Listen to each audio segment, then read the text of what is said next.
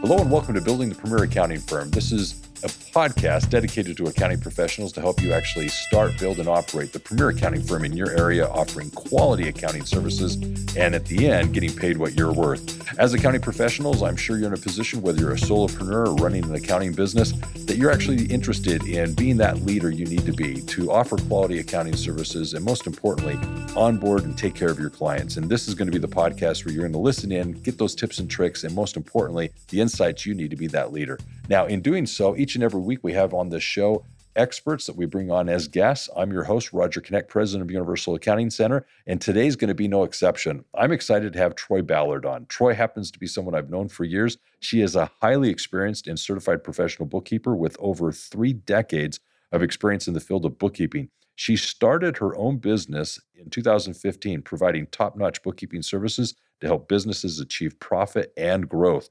In addition to her expertise in finance, Troy has a talent as a musician. She plays a guitar and writes songs and poems in her free time. She is also an avid dog lover and trains her pet for competition events. With her diverse interests and extensive experience, Troy is a well-rounded and value asset to any organization. So, Troy, welcome to the show. Thank you, Roger. I appreciate it. I really have been looking forward to this ever since I was invited. So you're welcome, and thank you. Yeah, I feel you've got a lot to offer, especially in this community with the successes you've had. So here's what I'd like to do. Let's give it some context. Let's go back to a little bit of how you got into accounting and what drew you to start your business in 2015. Well, in 1984, which was a couple years ago, I started working for my father. And he had a manufacturing business in Nevada. And I had taken some accounting courses and stuff like that. And he said, come in, I want you to take care of my books. And of course, at that time, there were no computers. It was all paper and pencil and stuff. And that's where I started. And I did that for about 8 years. And then, life happens and we moved away. And so I spent most of those intervening years, I worked for other companies, and I worked as a full charge bookkeeper, or I was a department manager, say for accounts payable or payroll, or, those kind of things. And so I did that in the intervening years. And then in 2012, we moved to a really small rural town in Arizona, and not a lot of job opportunities, but I did find one as a full charge bookkeeper for an electrical contractor who put me on a 90-day probation, which is kind of normal. And it was a huge cleanup job. They had a really big mess, and I was getting down to ready to now I'm going to go through and I'm going to go through the income, the revenue and stuff like that. And I was about 15 days short of my probationary period, and I got let go. And I couldn't understand why. I had started questioning the office manager about some transactions I was seeing on the revenue side that didn't match anything. Wow. And I found out about 6 months later she was embezzling from the company. And it was a very small contractor too. So it was kind of sad. But at that point I went, I want to do this for other people, but I want to do it on my own. Yeah. So in 2015, I said, that's it. I'm not going to work for an employer any longer in this capacity. I'm going to figure out how to do this from home. And it was really about the time that virtual bookkeeping was starting to really grow in the marketplace. Maybe it was growing earlier than that, but I hadn't noticed, of course, working for other people. So that's where I got started. And the process, and it's been an amazing journey, to be honest. And the opportunity to see clients grow their business, like the one client I have currently, still have her. When we started, she was at $250K a year revenue. Last year, she topped $1 million. So is that because of me? No, I don't think so, because a business owner puts a lot of time, effort, and concentration into their business. Yet by having all the financial records, and we actually instituted profit first cash management methodology into her business, it's just been amazing. When COVID hit in 2020 and the lockdown went in, she called me. She was very, very concerned about her cash position. And I was able to assure her that of all my clients, she was probably in the best cash position of them all. Okay. And she had a life event happen and had to go away for 6 weeks. And even during all of that, she was comfortable. She was relaxed. She just understood that everything was being taken care of. So, that's one of the things that I look for, is that establishing that relationship. So when you bring up relationship, I want to ask about something that I know you're passionate about, which is this heart-led business. What does that mean? Oh my gosh, you are right, Roger. That is such a passion for me. And it really has been all my life, but it's only been in the last 12 months or so that I've actually looked at heart-led businesses. Now, for me, the passion is in the health and wellness and what we might call alternative services. Okay. That are generally very small, solopreneur, and some wellness centers and things like that. So that's really, for me, a passion. But heart-led business is any company that prioritizes the needs and well-being of the wider community in its decisions. It's basically found on principles of empathy, compassion, and purpose. Because what they want to do, a heart-led business wants to make a positive impact in the world. They are not really that concerned on maximizing shareholder returns. I should caveat that. They're not. That's not their priority. Uh-huh. It is important, yet it's not priority, because the ultimate goal is to create sustainable, ethical, and socially responsible enterprises that contribute to the greater good of society. That's what I define a heart-led business to be. Okay. And one of the things that I think is important to recognize here is sometimes in that culture that the business has, they are willing to make sacrifices and make adjustments and accommodations where profit isn't, as you're describing, the principal motivation. And so all of a sudden what you're realizing is, as you interact with management, the owners, there are some decisions there that may not be made solely based on the financial reports that we're providing. And this is partly because of their mission statement. It might be part of their culture. It might be because of what they do as an industry. And that's important to understand as an accounting professional, is you're going to be witnessing a client that could theoretically do things that you wouldn't agree with or wouldn't see as being the most profitable of things to do, but nonetheless, it is in line with their core objective. And it's nice to see that you're able to kind of work with these businesses and basically meet their needs from an accounting perspective. Yes, one of the things about the accounting services, what happens in this particular demographic, what I've observed and what has been fed back to me, is that what they're doing is they're offering their passion, whatever that is. Yeah. So there's a lot of emotion and there's a lot of that put in there. But on the other side of that, many of these solopreneurs and smaller businesses owners have some sort of shame about charging for their services. And that's one of the mindset things that I like to work with a client that's in this niche, is just to relieve that. It's like, it's okay to charge that. It's okay to charge what you are worth. Yeah. Which is the same message out to accounting professionals as well. I've met a lot of bookkeepers who are also hesitant. There's training programs out there, charge what you're worth, charge what you're worth.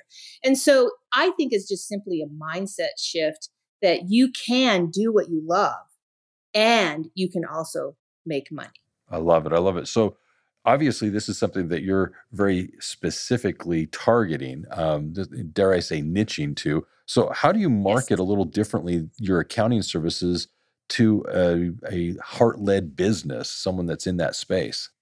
Well, one of the things that is important to me, like you mentioned earlier, is relationship. It's a big thing for me. It's one of the things that I've always brought into my business building. And with this particular niche, that is at the top of the list, is to focus on building the relationship, creating content that shares personal stories, things like that. It's like, it's really interesting. I ask questions of a new client in a consultation, and somehow or other, I don't know how I do it. There's no formula for this, but the questions I ask seem to guide this person into the pain point. What is the bottom line? What is it that you're looking for? And this has an emphasis on the impact of the people in the business, especially the business owner. So it's the traditional marketing methods. They have changed so much in the last few years that I don't really know what that is. I just know that in this business, this niche, that people is really important. And people is, people are, something like that. But we use language that resonates with them, like making a difference, sustainability, community impact. Yep. Bringing your vision into the world, those kind of things. Exactly. And I have to demonstrate authenticity. Yes. That is a really big thing, because this niche is also looking for that transparency and authenticity. And they don't want to hear me make claims that I can't substantiate, that I can't back up. Yeah.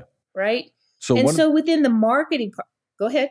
Well, I was just going to say the idea behind this is that your marketing is more nurture-based. They're trying to look for someone in the accounting space that's willing to have a relationship with them.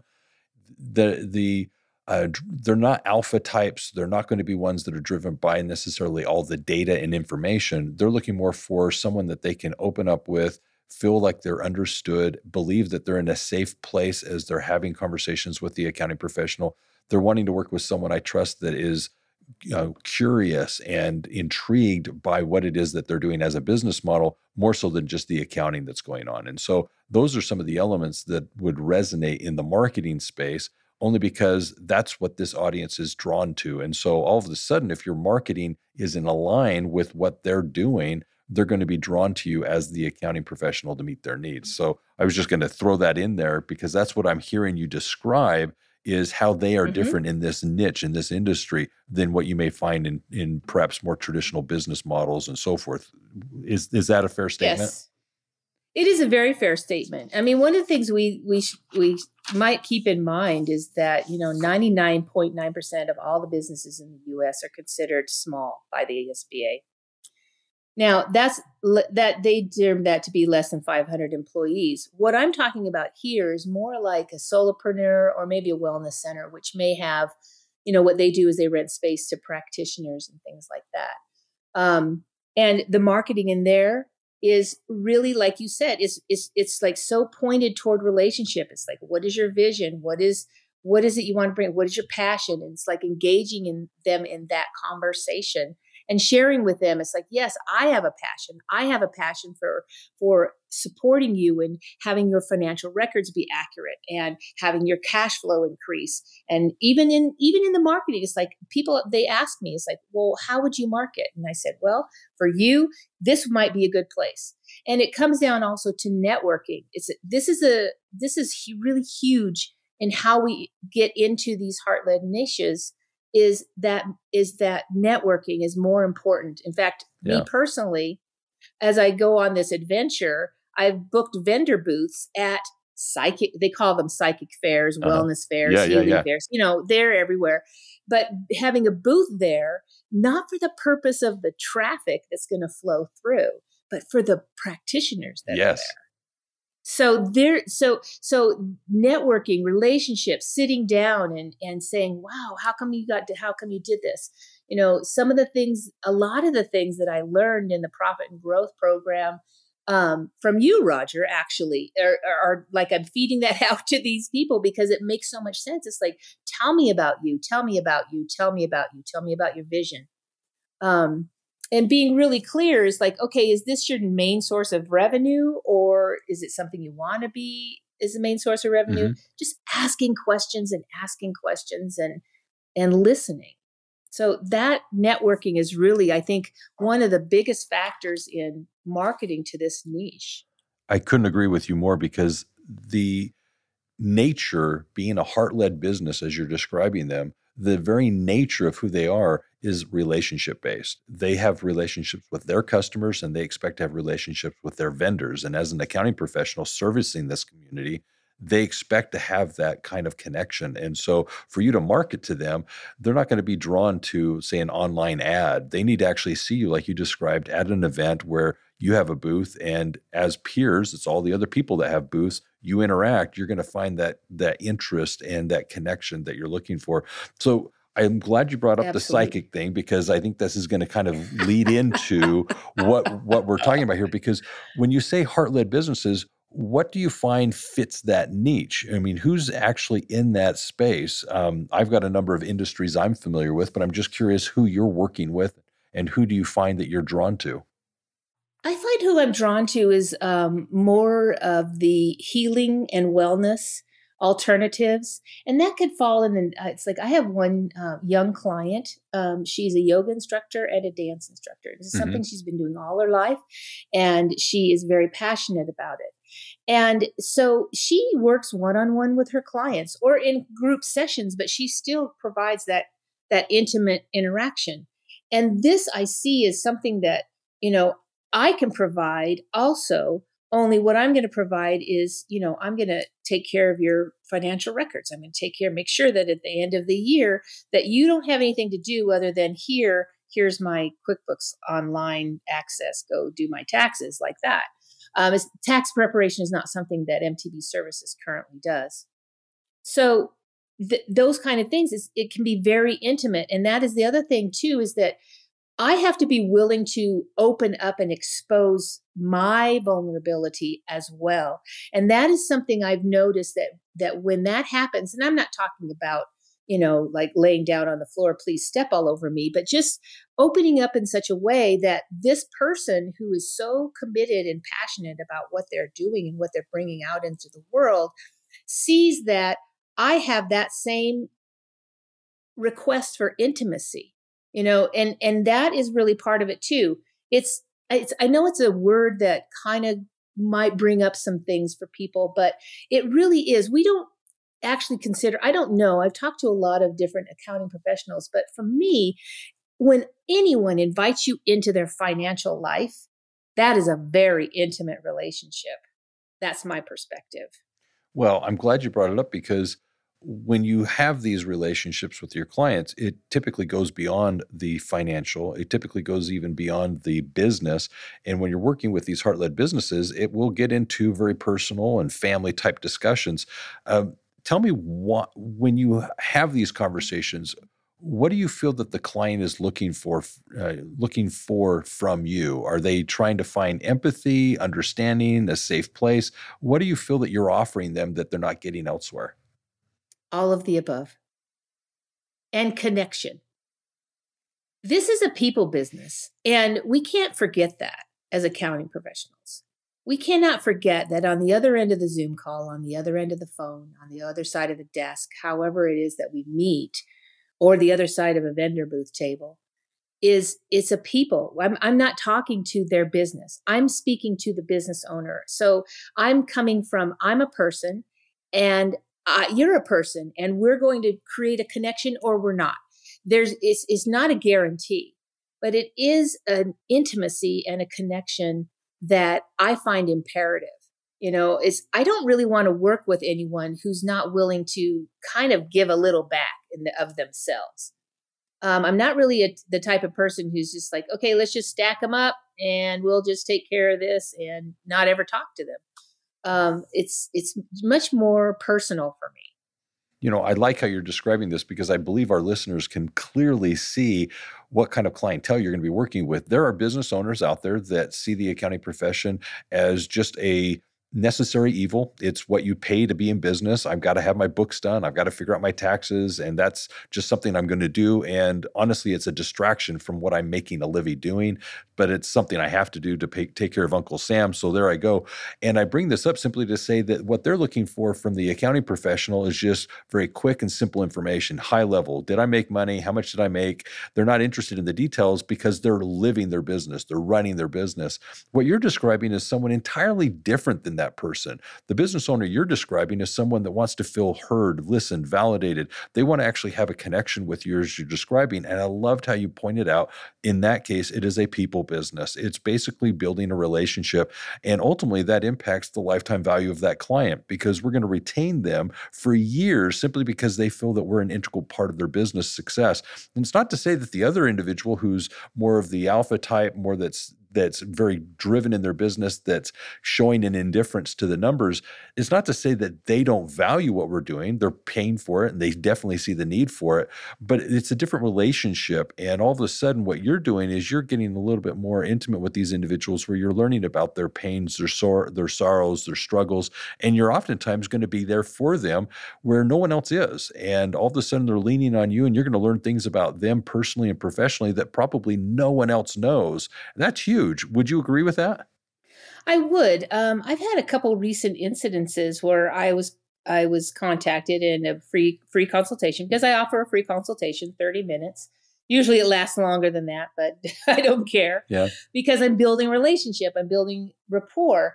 But recently I've had a couple of free consultations where in the process, when we got down to the bottom of it, this client was actually crying because what was going on with them was so emotional for them, because business owners do, and I think heart-led business owners especially, have this deep, deep personal connection to what it is they're bringing into the world. And when you ask them these questions and they start to identify and then they start to express, it's like, oh my gosh, this is what's going on with me. This is broken down. And it's like, I had someone who was managing my revenue and they were getting all my invoices out and they failed for 3 months. And now I'm $80,000 in the hole. These kind of things are huge impacts on these small business owners. And so for me, it's always an opportunity to say, yes, let's work together, or you need to do this first. I had one client who was in such a cash thing that she's crying on the phone. She says, I don't even know how I'm going to pay my rent. And I was empathetic, but at the same time, I told her, sweetie, you need to take care of your survival. This is what you need to do before you try and launch out into all of this. Now, was that valuable information? Did I get a client out of that? No, but I did create a connection, and I did create a connection that is going to and has got people to come and talk to me. So that's the relationship. Now, do I go have dinner with her? No, but that's what happens when you allow yourself to be a little open and be non-judgmental, huge non-judgmental, and let these people say what they need to say. That is, I can't even describe how important that is to me. Well, I think it's also important to your clients. The people that you're resonating with value what you're describing. And I do feel that as accounting professionals, we oftentimes do know more about the business than anyone else in the organization other than the business owner. I do feel that we're aware of the struggles, cash flows, and so forth that families not aware of, the employees aren't aware of. And so we become that trusted strategic advisor because at an emotional level, we're aware of some of those sensitive things. So this brings me to my next question. As you're describing all of this, obviously you have a pretty good connection with your clients, but in some instances, this can be very draining. It can be very heavy. And so for some people, they need a way of decompressing. They need a way of coping so that they don't take this home and bring those stresses and anxieties that the clients are dealing with and that we're trying to address home to the people that matter most to us. How do you actually cope with, deal, and let's say decompress from some of the stresses that you might be exposed to and interacting with at a client level? Well, one of the things that's happened over the past 4 or 5 years is that I've become able to be very neutral about a lot of things in my life. And that includes taking in what a client tells me, having no judgment, intuiting. It's really more intuition, seeing where I can input some information that may help relieve that. It may not, but I don't actually, when I walk away from my computer, I work from home. So when I walk away from my computer, I'm going on to the next thing. Maybe that's sitting down, playing a couple songs on my guitar, taking the dog for a walk, loading her up in the truck and going out and doing some training of some kind. So this isn't something that I can impart as a how-to. I can't tell people, how do you be neutral? How do you not allow it to get to you? I don't know how to tell you to do that. All I can say is that through my own personal journey, I have just come to a neutral place about it. It's like nothing is the end of the world. Nothing is the end of the world. And sometimes as a small business owner, they may look at what's going on in their businesses, if there's a lack of cash flow or they're having employee issues, whatever it is that's causing them that pain, they don't know how to be neutral about that. So I find it very valuable for me as their accounting advisor to stay in a neutral position. As I don't I don't know about other accounting professionals. I've taken on clients where I have seen some really intriguing expenditures. That's all I'll say about that. But, and I think that's probably true of most bookkeepers, but, and I think maybe that's part of it. It's like to see that. And it's like, well, that's just an owner draw. It's like, that's not a business expense. And it really supported me in being neutral about that. It's just to let go of any judgment about how people spend their money. What difference does it make how they spend their money? Unless I come to them and I say, well, you should probably put this on your personal credit card rather than your business credit card. That's it. That's my only recommendation. Yeah. Because I don't care how they spend their money. Yeah. Well, there's a few things that I'd like to just compliment what you're sharing here. I love the neutrality. I think that's great. It's a wonderful mindset to be in. I think as parents, we sometimes, we find ourselves getting there as we see our children make different decisions than we would. But when it comes to businesses, it's a similar type of a situation. And what we're recognizing is it's their money. This is their business. They get to do it as they would choose. And obviously, this isn't necessarily how we would spend our money, but this is something that they're passionate about. And we're bringing them information, and they're going to make the best decision with that information for themselves. And so the neutrality that you're describing here is, I think, a very good quality as accounting professionals to just simply recognize, because we can't get so caught up in how things are being done in the business because it's not our company. So I think that's a great piece of advice. The second thing I would add to that is the fact that as accounting professionals, we need to recognize that even when we're providing solutions, options, when we're providing maybe our opinions, that's just what they are. They're options, they're solutions, they're opinions, but they're not necessarily directives. The business owner has the choice of whether or not they're going to take what we're sharing and act accordingly. And so this is what we get to witness. And as we do so, we need to then come back to our business, realize that we did our part. We were fiduciary about what we were sharing. And at the end of the day, we fulfilled our role. But then you brought up the personal side of it, the fact that you then went and decompressed, where you would play the music or go out with your dogs. And I think that's healthy. We all need to have something that we're doing outside of work that is our own way of, maybe through hobbies or passions or activities, decompress. We can basically take our energy and redirect it. And at the end of the day, stay healthy mentally, physically, spiritually. And that's something that's very important for our own sanity. And so I think that's very, very good that we've brought up. Let's talk about the dogs. I know this is something you're very excited about with the competitions and everything. What kind of dogs do you have? I have a dog. In September, I got a puppy that I have not had puppies for over 11 years. So it was like, oh, I forgot. Lots of what energy. Having a puppy is like, and I got really particular. She is a mixed breed. She is Dachshund and Border Collie, and it was an on-purpose breeding. It wasn't, and I guess you could throw it in the category of designer dog. But I will tell you this, Dachshund genetics, very strong in the world. Okay. But so she's 9 months old now, and because I used to have a pet dog training business some years ago, and I showed dogs and titled dogs, and did a bunch of activities with my dogs, and so that's what I want to do. It's a really good physical outlet and a mental outlet, and she is smarter than me. I mean, she is so smart, it's scary. But we last night we went to our barn hunt training. Barn hunt. Oh, this is it's so funny. Uh-huh. People think, oh, you're just going to turn a dog loose in the barn, it's going to go kill rats. No, that isn't what it is. They're in tubes. The rats are very well taken care of. They're very safe. The tubes the dogs can't get into. There's heavy, heavy, heavy duty PVC.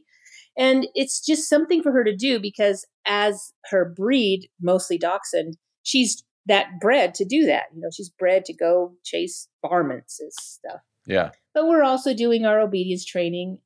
She looks so grown up. She doesn't act grown up, but she looks so grown up. Sometimes I forget she's still a puppy.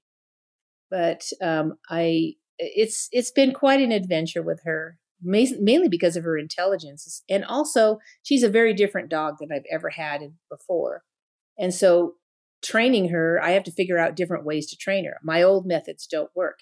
And we could say that about what we've been talking about, this heart-led niches and things like that. it's the world in itself is totally different than when I was, doing journals and checkbooks and all that kind of stuff back in the day. So it's like having this dog in my life and noticing it's like, oh, I have to restructure. I have to rethink. I have to do that. Well, this is the same thing that we're talking about here is when we approach going out into the world or marketing our services out into the world, it's like, oh, this isn't working the same. So what can I do? It's like, so we have to be really flexible and shift and just keep paying attention, because what we know is that this current environment of business and economic I want to say volatile. That's not really, it's more like an intense roller coaster. I think Okay. it's a better appellation. Well, I can definitely say that your application of what you're describing is, I think, very true. As we work with our clients, their businesses, they obviously are owners and so forth, but each one's going to have their own nuance. It's going to be different. And just whether it be like a child or like a pet, there's a lot of similarities, but there are unique things that make them very special. And that's what we want to really admire and I think draw attention to. So I think that's a good analogy. So with your dog, has he or she won any competitions as of yet? Oh gosh, we haven't even entered. She is so far away from being ready. Again, she's still a puppy. Yep. And she'll be a puppy till she's about 2 years old. Okay. Well, keep training her. Be in the Yeah. Well, this is as a pet dog trainer, I would tell my clients at that time, I'd say, you're never not training your dog. And I want to put that here. You're never not training your clients either. Very good point. Whenever we're relating with our clients, whenever we are interacting with our clients, there's probably some essence of, okay, we're kind of guiding them into, these business ideas and these finances and saying, okay, let's make some informed business decisions based on all of this. And so this is all I'm doing with my dog, my puppy, is I'm guiding her into the behaviors that I want her to do in order to be a well-trained person. See, yeah. No, you said that. I'm training my people. But, so that she's well-mannered and she lives in the household and she's, just all of those things that are important to me as well. And so I'm never not training her. I wouldn't say I'm always training my clients. That would be a little, I don't know. Well, what I would add is I like your analogy because as a business owner, I think accounting isn't the first thing that comes to mind. It's not that natural thing that they're drawn to where they're sensitive to commingling funds, cash management. They're not always sensitive to tax strategies. There's a variety of things that they're not really drawn to as they run their business that we can kind of bring to the surface and we can bring up as, hey, well, you need to put some thought or attention to this. And as we're bringing up, your return on investment, your ROI, those are things that they need to be considering, but may not be at the forefront of their business style. But yet that's why we're there. We're training them, as you were describing, to help them realize these things are priorities, do need attention, should be things that they're thinking about. And by doing so, I think they're going to have better businesses. I think they're going to be much more efficient, much more profitable. They're going to be much more happy with the flow of how things are going in the organization. That's all because working with you, you were able to bring to their attention the importance of these very, very things that are accounting related. So I liked your analogy. I thought it was very well done. That's going to bring me to this. Where do you see the accounting profession going in the coming years? What do you see as you're running your business that's caught your attention that you're watching? Well, one of the things that I started exploring when I made the decision to go into this niche. I haven't niched ever. And so this will be a first for MTB services. Okay. But I wanted to find out who is our next consumer? Who is the next consumer? And what I discovered is that it is the millennial demographic, closely followed by the Gen Zers. Okay. So, and I don't say that. I mean, we get a lot of social media and stuff slamming the millennials and the millennials are this and millennials that. Well, I live with two of them because I share a house with my eldest son and his family. And when I has started going out and exploring this heart-led niche that I'm interested in, what I discovered is that the people that I'm meeting out there fall into that demographic. Almost, I wouldn't say 100%, I would say probably in the neighborhood of about 90%. They're the ones who are most likely to going to have a side business. In fact, they're 188% more likely to have a side business. So I said, oh, if this is the next level consumer of my services, okay, which would be entrepreneurial, solopreneur, business owners, okay, then what is it about them? What do I need to know about them in order to interact effectively? Well, what you're describing there is, I think, a very natural ebb and flow of our economy. Here in the United States particularly, we're very entrepreneurial minded.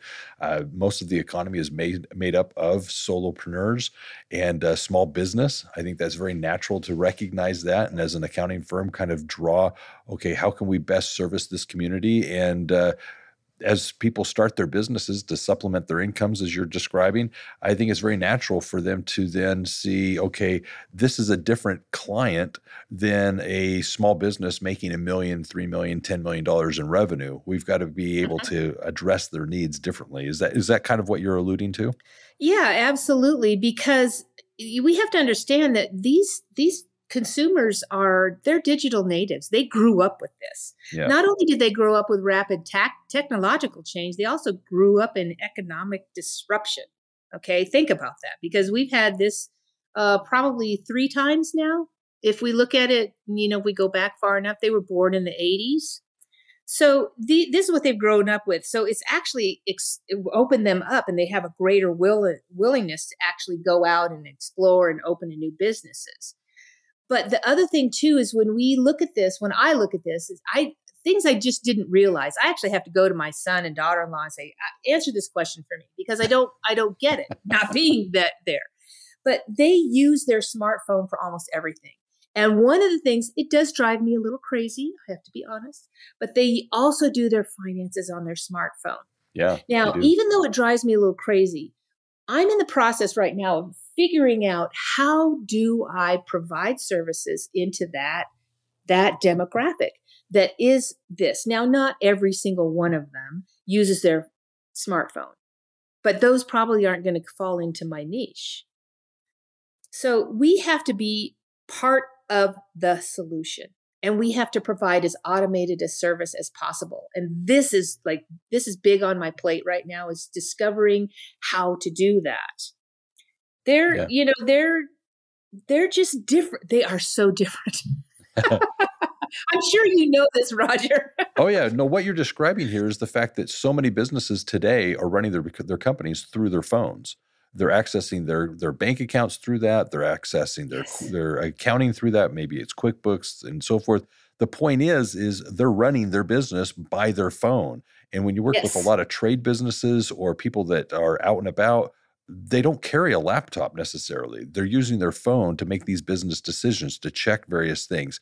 And that's powerful to realize and understand that client of yours is running their business very differently than perhaps how you're doing it, sitting behind a computer at a desk. And that's powerful for us to actually then tailor our marketing, tailor our services, tailor how we deliver information to them, how we expect them to get us information. One of the common things that I do is, obviously, like so many, is taking a picture of the receipt. That's a thing 5 years ago that I don't know that was necessarily common, simply because of the fact that you would take it, put it in a file, turn it over to the accountant. Well, now there's no paper trail. It's literally the picture.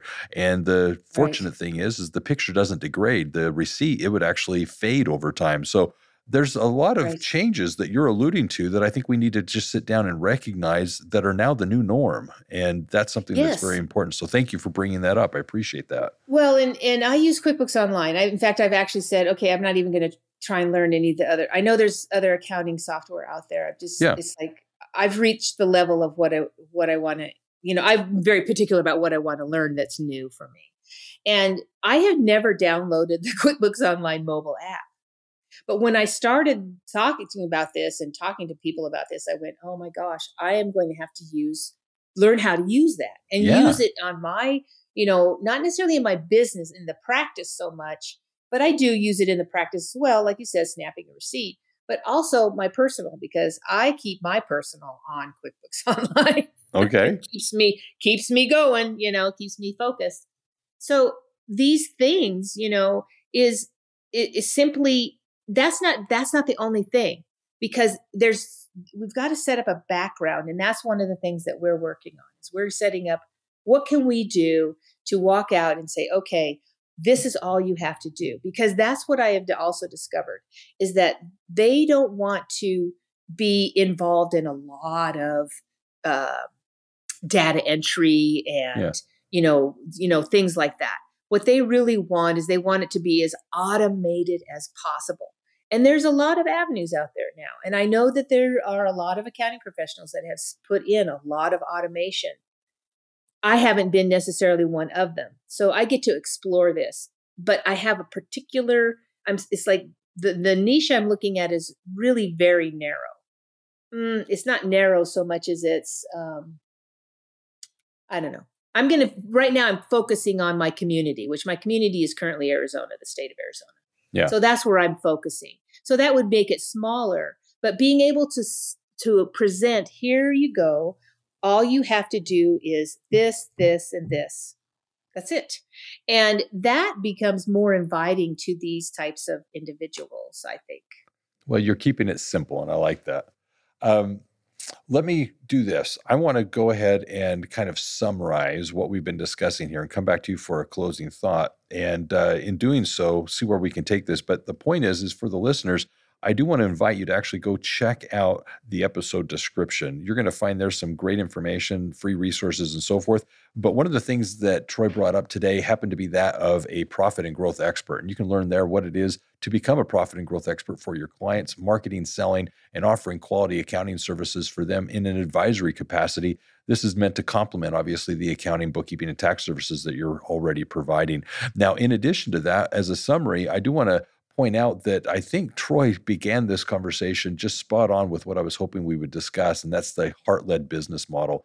It's basically finding that there are a number of clients out there in this particular niche or space that are really looking for relationship-based accounting. They're just longing for someone that's willing to take an interest in their business, that's willing to talk to them about their companies, and really take it a little bit further than just the financial reports. And it's that curiosity that if we can bring it to the conversation, they'll really appreciate that connection, and in doing so, become lifelong clients of ours, simply because we brought more than just the numbers to the relationship. We were able to find that connection that really matters to them. And a lot of these heart-led businesses are definitely not financially driven by profit. They're more driven by culture, the impact that they're having on their communities, on the world, and they're really driven by culture and what it is that they do within their firms, their companies, as it relates to the employees and so forth. And so at the end of the day, it's maybe not all numbers driven, but we could definitely add to their business model, their success, and provide for them the quality accounting, bookkeeping, and tax services that we should. I also like the fact that Troy was talking about technology. It's this realization that so many of the businesses that we're working with are running their companies from their phones, and understanding that the interactions we're having with them are probably going to be text-based. They're going to be maybe phone-based, but they're also going to be doing everything from sending us data via their phones, getting information from us, from the communications that they're getting via their phones. All that becomes quite important to us as we realize that they're not sitting behind a computer like we are at a desk running their businesses. And so that's perhaps a niche that we can also be targeting, especially moving forward in these coming years. The other thing that I really appreciated from the conversation was the idea of how do we, when we've related so well to our clients, decompress? How do we not take this home? And obviously, Troy, with her music and with her dog, are able to find some hobbies, some interactions, some things that are diversions from some of the stresses that may come while running the business. So loved the conversation today. Excellent insights, wonderful perspective. And I think what Troy is doing is absolutely amazing. She's an incredible person. One thing that I didn't ask, and I need this with your closing thought, Troy, you're going to be speaking at GrowCon. Tell us what you're speaking about at GrowCon, and then give us your closing thought. How about that?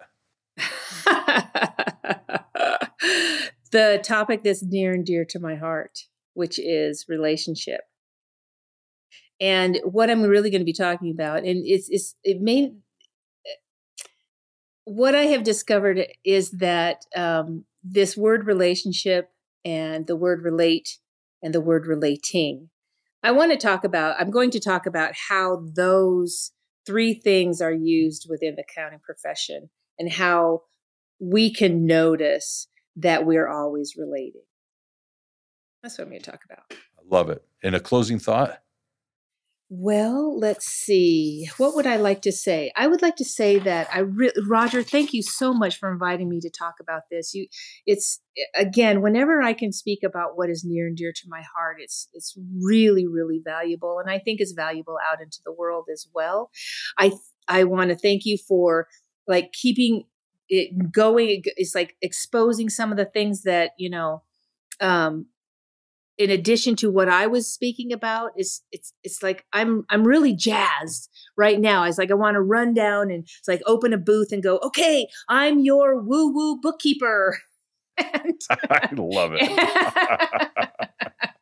So anyway, it's like, thank you so much. It's like, this is very near and dear to my heart. I've been doing a lot of study and research on this particular topic and this niche. No, this is awesome. And I expect somebody from just your comment is going to go out and start a bookkeeping business called Woo Woo Accounting. So that's going to be great. I want to hear that somebody actually went. That's great. I can't wait. I can't wait to see that as well. That's going to be funny. All right. So everyone, thank you for listening to the conversation today. This was a great discussion. Obviously, I want to encourage you, if you haven't already, to subscribe to the podcast. We're basically each and every week coming out with experts, individuals that are running successful businesses with insights that they have for us to, in fact, have the premier accounting firm in our area. In addition to those episodes, set your reminders, your notifications, the various things that you can do to get those notifications of the new episodes. But I want you to go back and listen to the past episodes. We've got some great things that you can go back and binge watch. We have basically some playlists that you can listen to that are topical in nature so that you can actually get all those things that are related to either marketing, selling, client onboarding strategies, things related to tech stacks. We've got a playlist regarding mental health, just a variety of things, all designed to give you access to those experts, insights as to what it is you can be doing to become that great leader and have, in fact, that premier accounting firm in your area. In addition, we brought up GrowCon today. If you haven't already, definitely look and schedule yourselves out to join us for GrowCon. It's an annual event where we get together with the owners of accounting firms. You get to experience things with your peers and learn from the best. You also get to hear from the experts on the stage, and most importantly, work on your business so that you can, in fact, have that premier accounting firm in your area. The other thing that I want to point out is in the episode description, you'll actually find a number of other resources, such as the free resources that we provide to you as you're working on your company. And then lastly, if you have any questions about these or other principles that you'd like to run in your business, give us a phone call. You can reach us at Universal Accounting Center at 801-265-3777, or you can visit us online at universalaccountingschool.com. But always remember this, if it's about accounting, it is universal. Take care, have a great day, and be safe out there.